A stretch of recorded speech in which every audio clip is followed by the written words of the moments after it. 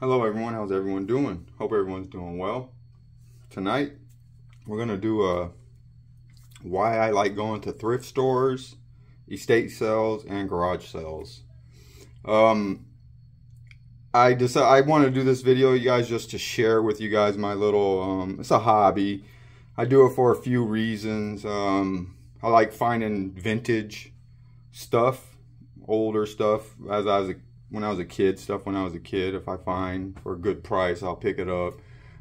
Stuff that we can use, like bikes, fans, you know, good deals on them.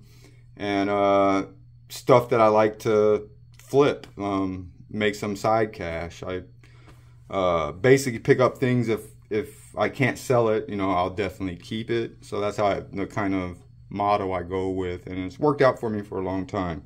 But today I got a big score. It's a cool score, you guys, in my opinion. And I'm going to show you some other things that I picked up that are really cool. There's probably be a few things like, why is this guy showing me this? But, you know, like some toys and all that. But, you know, just to show you guys why I enjoy going to thrift stores and garage sales and estate sales. Estate sales really rock. You really get some good deals in estate sales. I usually go to estate sales for tools. Thrift stores, I go for electronics, tools, you name it. I just don't mess with the clothes there, but basically everything else is open season. But check this out. This is I just got this today and already got it sold for $3.50, paid 25 bucks. And this is the way it came. They had it sealed in this bag. But this right here, you guys, this huge bag. But this is vintage 1977 to 84 Star Wars figures. When I seen the bag, I was like, what? I was always like, oh, wow. When I was a kid, I wasn't really too much into I liked it, don't get me wrong, but I was more into Transformers, Voltron, Ultraman, G.I. Joe. I was even in G.I. Joe. Star Wars was cool though. I liked it. I had a few of these toys too. I just wasn't big on them. And but this was an awesome haul. I couldn't believe it. And another thing, this thrift store, this is it's called a UMG, and they have some stuff that's just ridiculously high. It's just like blows your mind on. I'm like, wow. And I'll give you one example. They had actually, me and my girl, they got a dollar store right next to it. And we were just in the dollar store, and then we walked over to the thrift store. And they had an item that we just seen at the dollar store for $1.20. It's $1.25 now. For, I think it was $10.99, 11 bucks. And my girl, she pointed it out, because I seen it. I didn't look at the price. I was like, I just seen that. Like, she's like, that was, you know, they sell that right next door at the dollar store. And I just started cracking up like, yup. And I was like, geez, 11 bucks. But, you know, so you got to watch what you buy. I'm the guy that's in there and going through my phone looking what stuff's worth. Except on this, I already knew that this was just a couple of these pieces are worth 25.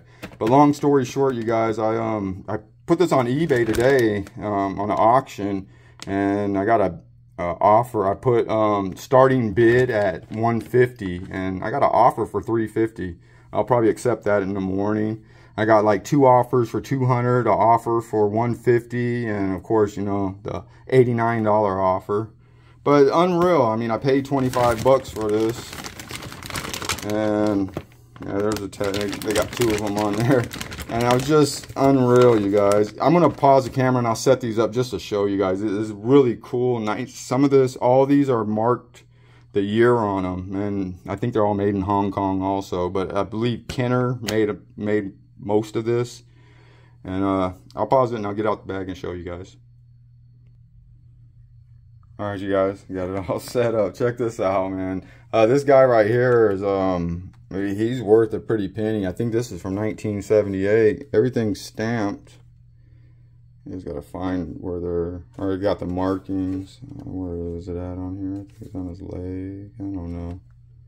My son found all the markings though. Oops, sorry. But yeah, he goes for like 50 bucks on bids, 50 plus. And then I don't even know the names of these guys. I know the characters, you guys. But all right, here, this is a Chewbacca. This is 1977 right here. I think we can pull it up. You guys can read that. Hong Kong, 1977. This is a Kenner. So in good condition too. I was so stoked when I got this. I knew these were old, but like I said, I wasn't into Star Wars like tough, you guys.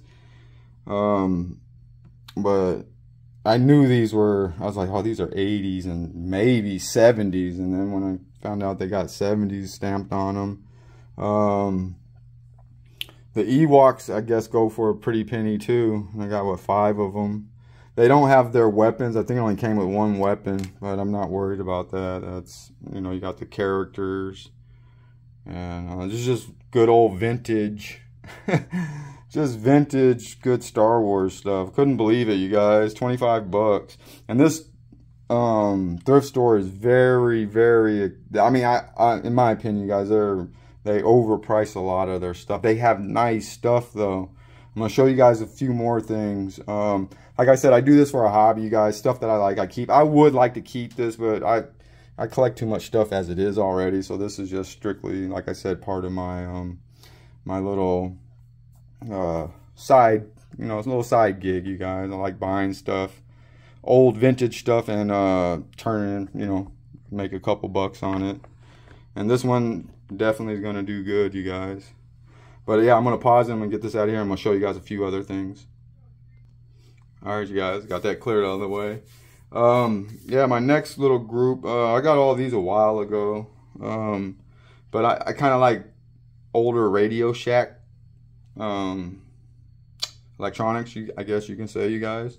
So I'm going to show you a couple things. This is probably the thing you guys like, why is he showing me this? But just, you know, for memories of Radio Shack. When I was a kid, I loved Radio Shack, loved going there all the time.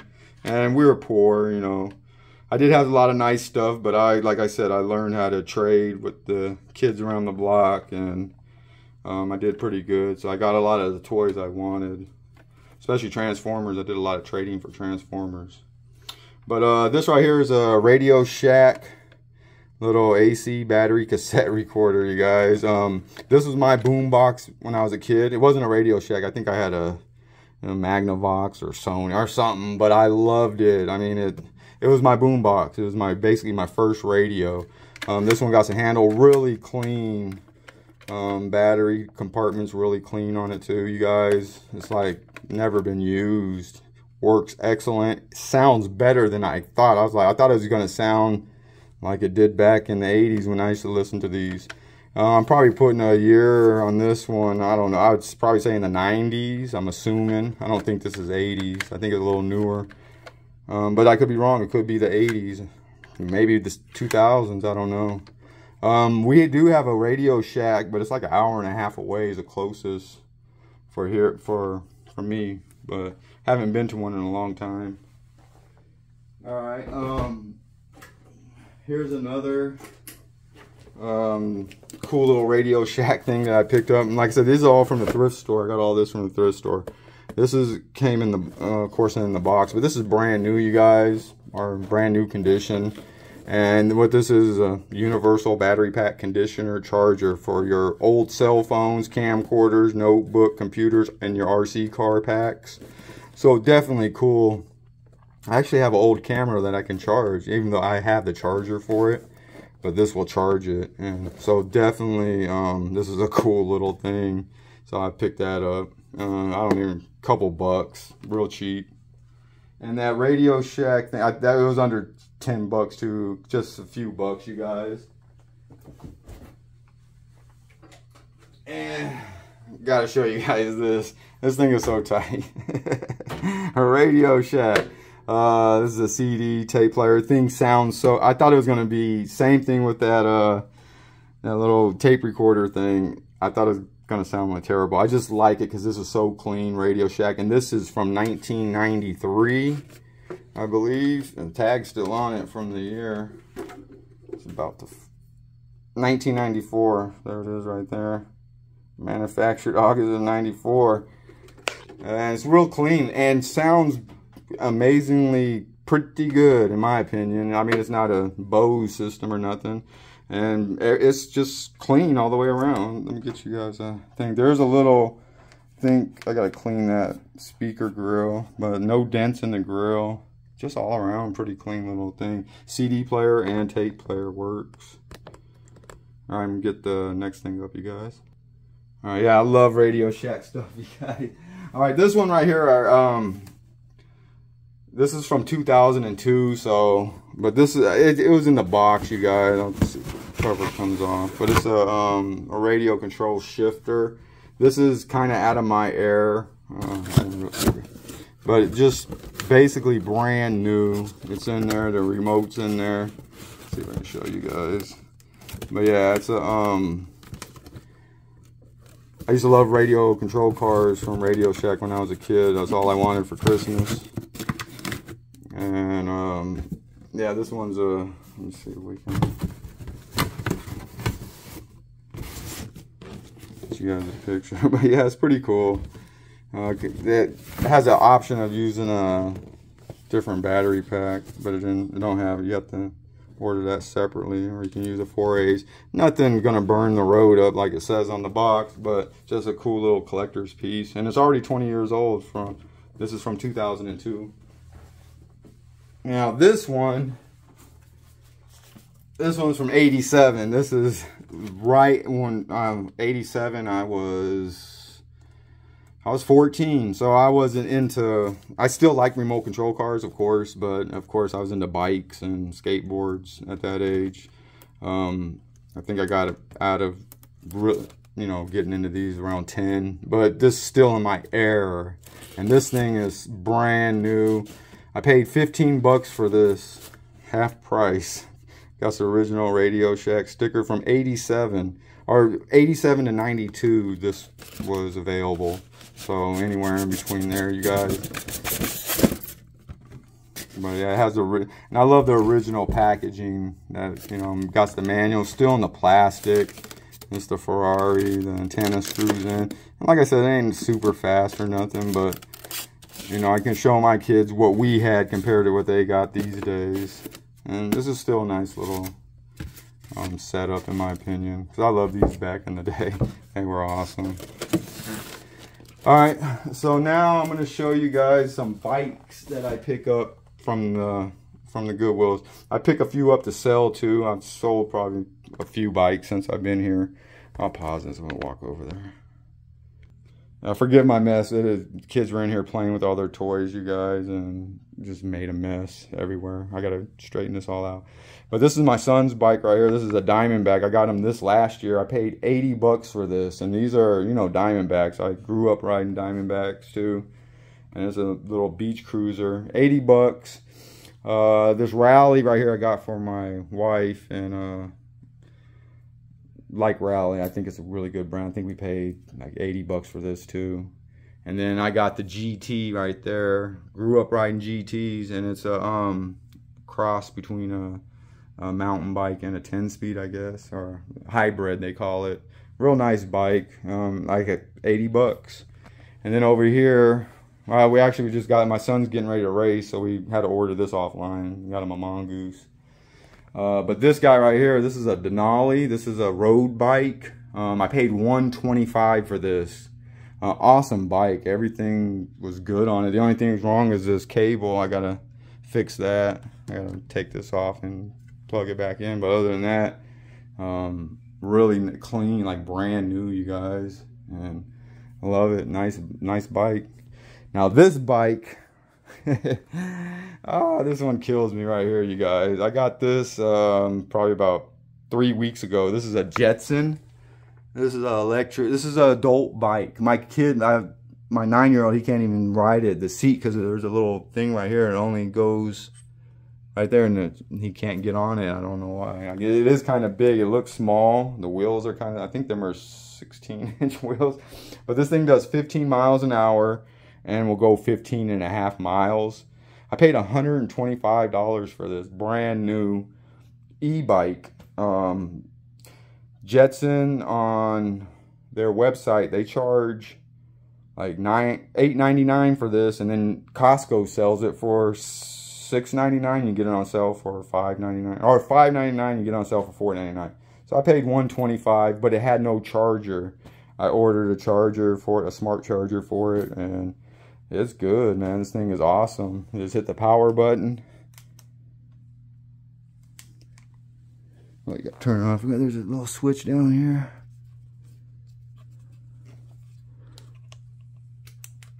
Get my finger in there.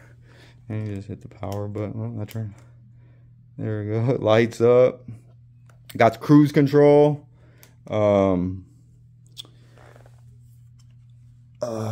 What else?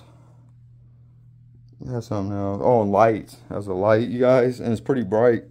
A nice little, you know, just to go riding with my kids if I don't feel like pedaling, or if the old lady don't feel like pedaling. We got an electric bike. I was gonna sell it. I could easily probably sell it for $300, but decided to keep it. All right, we're gonna go back to the table, you guys. We're already at 16 minutes. Yeah, I can sit here all day and show you guys cool stuff. I'll show you from a garage sale. I got this for pennies, you guys. I think I got a whole box, but I'll just show you this. I like buying a lot of tools. I resell tools, you guys, too. Stuff like this, though. I like this right here. This is a Craftsman little stubby metric set, and this is the same one that came from Sears, but these are made by SK. SK made these, you guys, for Craftsman, and these are worth money. I think this whole set, actually I got a couple of SKs in here because I actually got these pieces from that same garage sale, and I just left them. It came in this same rack. I just left it. Great deal on this. Like, I love these. I'll leave this one out, you guys. And here's a SK. This is a standard set, but if you can see, it's, you know, these are definitely SK. I just want to show you guys. SK made these for Craftsman. Same wrenches, different stamping. Pretty slick.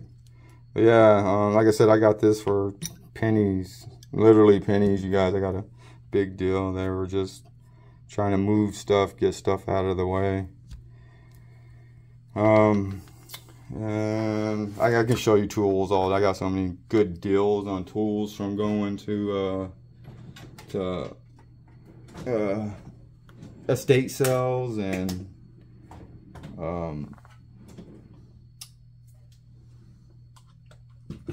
garage sales and thrift stores too. I found some good deals at thrift stores. Another thing I go to thrift stores for is my tripods, you guys. They gotta sell name brand, like nice ones, not them Walmart ones, but the ones with aluminum, made out of aluminum, basically, good parts. You get them for 10 or 8 to 10 bucks versus paying, I think them ones cost 50 plus. Yeah, I just wanted to share this with you guys. You know, if you guys are near a thrift store, stop in there. They have so much good stuff. Like I said, I can keep going on and showing you guys all, but I don't want to make this video too long. I was trying to make sure I hit all the, what else? Yeah, I mean, I can show you guys a lot of little stuff too. But yeah, just definitely get out there and get you guys, go check out your thrift store. I know a lot of thrift stores too. It depends on the area. Some just have nothing. Like, actually, and the funny thing is that UMG is down the street from Value Village. That's pretty good too. Actually, a lot of that Radio Shack, that radio, and that, oh, I might have got that tape player at the UMG. But yeah, that Value Village has some nice things in there too, and a little better priced in my opinion. Actually, I got that my big old lighter from that Value Village for 10 bucks, brand new. Never had fuel, and I'm the first one to put fuel on this guy. This thing's a beast, and works good. Yeah, these go for like 35 bucks used. on eBay, and then over 50 brand new. So it's pretty cool. And yeah, that's about it. You know, like I said, you guys just get out there and definitely check out your, if you see garage sales going on too. And you know, a lot of times you walk out with nothing. I've been there, done that. I go kind of like on a routine. It seems like that works out for me. I find a lot of good stuff, but sometimes you know, next time you go in there, they have the exact same stuff. But you know, it's all in the fun of it and the enjoyment of it, I guess. But yeah, on that one, you guys, I appreciate everyone for tuning in. God bless, and I'll see you guys on the next one.